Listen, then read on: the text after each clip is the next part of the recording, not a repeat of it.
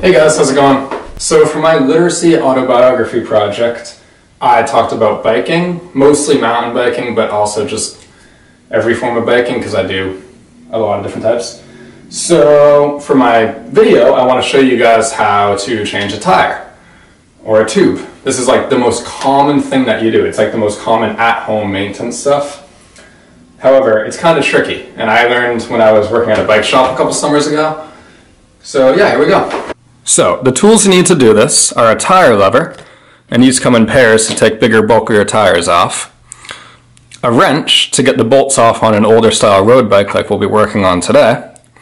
And a screwdriver. And then of course a pump to get the air in. And a good pump like this one will have a tire pressure gauge like that, and the tires will tell you how much air to put in them. As it does, I gotta find it, right there. So these tires take 70 psi. So it's very easy when filling air because you can just look on there and line it right up. So the first thing you do is take the wrench and unloosen these bolts. Loosen these bolts. So I already did it, so we can put the wrench down and just lift the tire right off and the wheel right off. Okay, so the first thing you're going to do is remove the tire and wheel from the bike. And you just take the wrench, and I already did, so it was very easy to come off. Now, what you do is you first start by taking your screwdriver and then just letting out all the air from the tire that's already in there.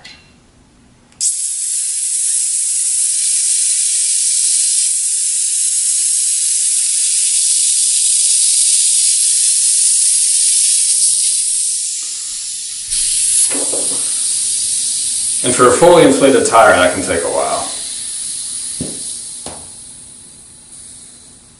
Alright, so now that that's done, put your screwdriver down. Now you take your tire lever, you just need one piece of it.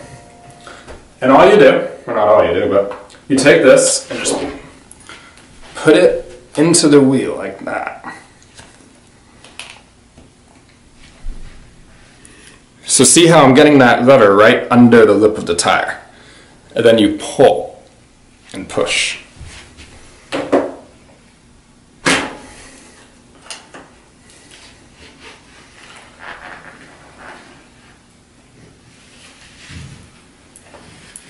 Just like that. And then you go back, do the other side. So you want to just get it in, and then push.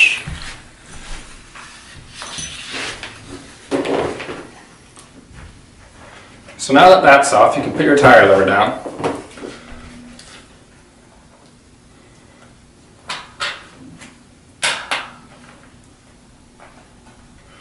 And then just take your tire off.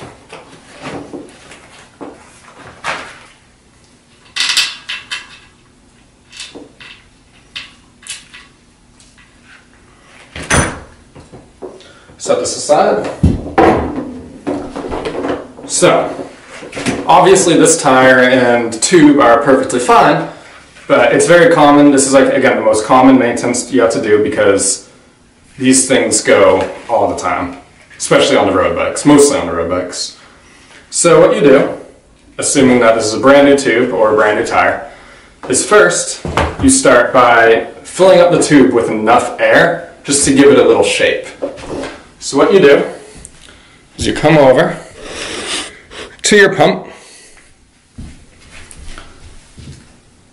and a pump like this has two different settings, or nozzles I guess, one for Schrader valves and one for Presta valves.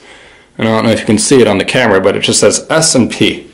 And this one, this is the more common type, this is called a Schrader valve.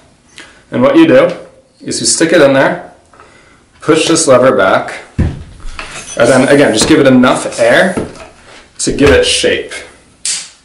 You can always take out as you work. So it should just look like that, opposed to a limp piece of rubber. So now, the next step is to make sure that you line this, the valve, up with where on the tube it says it says PSI, or how much PSI it needs. So as you can see, or I hope you can see, it says right there 70 PSI, and you want to line this up like that. If it's a tube or a tire that has a logo, such as this, I'll give an example. Obviously there's a lot of mud. This is my mountain bike, but you want to line, that is actually what a Schrader valve looks like. You want to line it up with a logo. It's just kind of what you do, I guess. So, you take that, stick it in, and then just put the tube, because this will help, this is why you added some of the air already. You just stick it in, making sure it sits nice and flush. Line that up. Now, next, get this back, this is your rim, and then all you do, this is kind of the trick part, you just first, to start, of course, put the valve into the hole. That can take some finagling, but once you get it, it's in. And then, start with one side of the bead. So this is called the bead, actually, I should explain. Where this sits, these like tough edges right here that are in the tire, that's called the bead. And that is what you want sitting flush within the rim. Just some terminology there. So on an older bike like this, it's usually pretty easy if you line it up right. A new road bike is the absolute worst to do this with.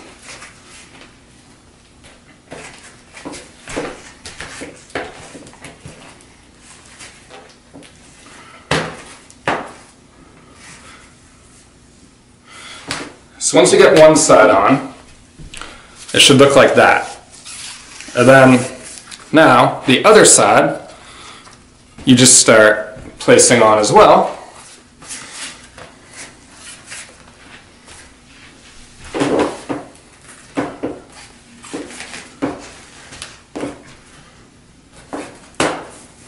You can hear some snaps, that's a good sign.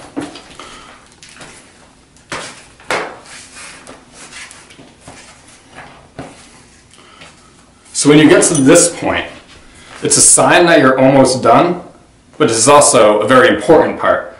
And it's kind of the toughest part, because if that tube gets out, it can pinch against the rim in the tire and you'll instantly go flat, and it's a pain in the butt. And you'll have to start all over again and buy another tube. So all you have to do is just make sure it's flush in there, and then just peel this part over. I kind of have to do it facing me.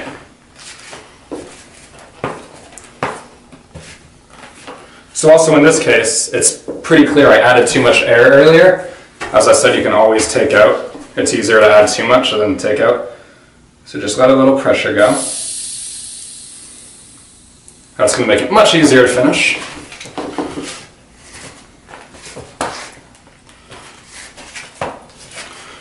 And then just place it on. So now, both beads are sitting flush within the rim. That's when you know you're good. So it's always good to just finish putting the air in before you put it back on the bike. Just makes your life easier.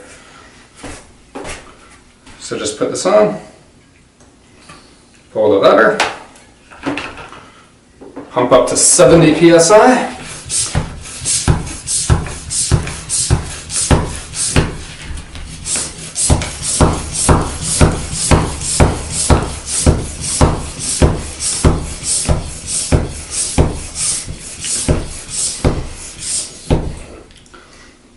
So it's always good to do a little bit less than the recommended PSI because you don't want to overfill it and pop it.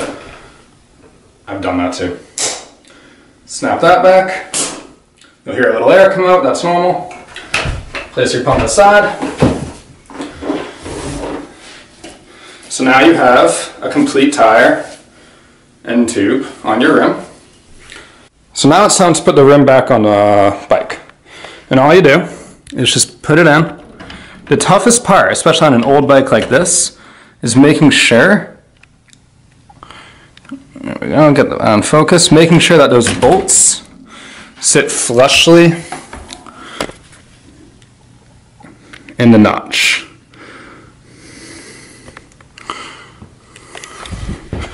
Just like that. So you can see I'm just getting it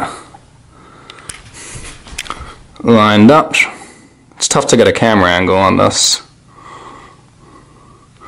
So I'll put the camera down so I can finish this adequately.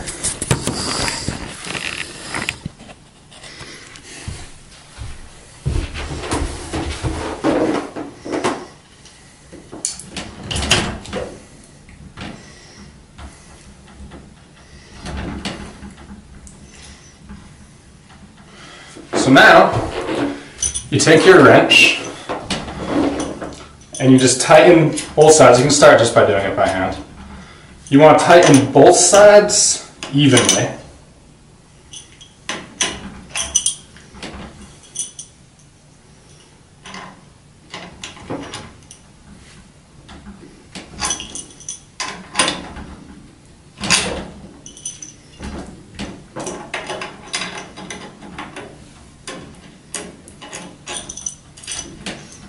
There we go.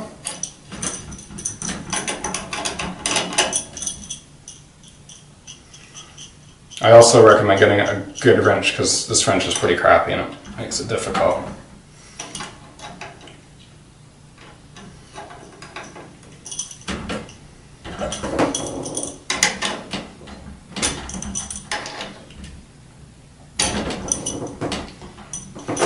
So the reason why it's important to get the wheels sitting evenly on both, or the wheels screwed in evenly on both sides, is that it can tilt the wheel to the left or right if one side is screwed in more than the other. So just a tip to make sure your wheel's always on straight.